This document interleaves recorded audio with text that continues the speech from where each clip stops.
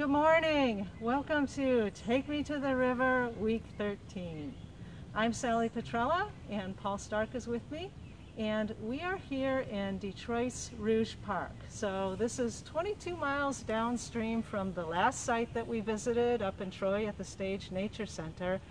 And this is Rouge Park. It is on the west side of the city of Detroit. It is the largest city park in Detroit. And it has miles of beautiful floodplain forest with old growth trees, a restored prairie, and 4.5 miles of the Rouge River. So today we are literally going to take you to the river. It'll be a little hike down the Stone Bridge Nature Trail. Come on. So here is the stone bridge for which the Stone Bridge Nature Trail is named. It was built in the early 30s as part of the Wildwood Nature Trail system in the park. It's got some of the same stonework as the Sorensen Trail, which is about a half mile south of here and used to connect all the way. And legend has it that this bridge was actually built out of discarded old chunks of sidewalk. And we don't know if that's true, but it goes over Ells Creek here, which I'll have Sally tell you about.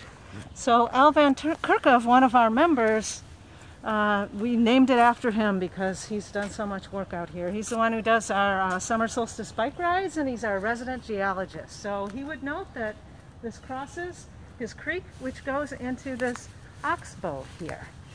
And oxbow is a bend in the river that forms around and creates an island. So there's an island out there. And this one got cut off to the river. The Main River used to come through here. You can see most of the water doesn't go through here anymore. Still connects to the river, but it's dried up a little bit. So this is the Stone Bridge Trail. It was restored by the Friends of Rouge Park, and they also got a grant to do some interpretive signage. This is one of our gorgeous old growth trees. That's a shoe-marred oak. Look at the size of that, like 200 years old. We have 6 interpretive signs here that tell you about the trees, the shoe-marred oak. This one talks about the lowland forest and the wildlife that you might find here, like the American toad. We just saw one a minute ago. We might see one today. So these signs were put in by Spectrum Signs. We've had some issues about them, and they're working on a system to replace them. If you look up ahead, you might see a blue diamond there. That's a trailblaze that we put out to help people find this trail. This trail is a gorgeous place to come in the spring when there's fewer mosquitoes. Gotta bring your bug spray today. You see one of these blazes. But in the spring, the trail is full of spring ephemeral wildflowers. Wildflowers that bloom in the spring when the leaves are not on the trees yet and there's more sun. But then as the trees get their leaves, they fade back. So we're not going to see as many today, just a few. I wanted to stop right here. We also have a big problem with invasive species. So most of this forest is pretty open, but we're starting to get some encroachment with things like buckthorn, and this one is called honeysuckle. It has opposite leaves. So let me show you a branch like that. And then you can always tell that it's honeysuckle if you break it off, and I'm not sure if the camera will show us, but it has a hollow stem. So this thing is not native. It gets into the woods. You let it go, and it will completely fill the area. Here's a second interpretive sign that talks about the riparian zone, and it interprets the hop hornbeam tree over here, which we took our friend Dr. Gelderloos out here, who knows a lot about trees, and he was shocked by the size of that tree and says it's probably a record for this area. Yeah, he said probably 250 years old and possibly a Michigan big tree. Yes. Yep. So as we walk along, I'm going to try to find some wildflowers for you. We've got the spring avens.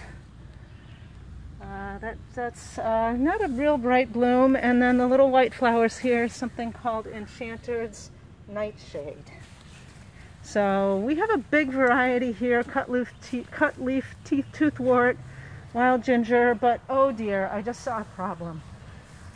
Does anybody know what that might be? Ooh. Anybody know?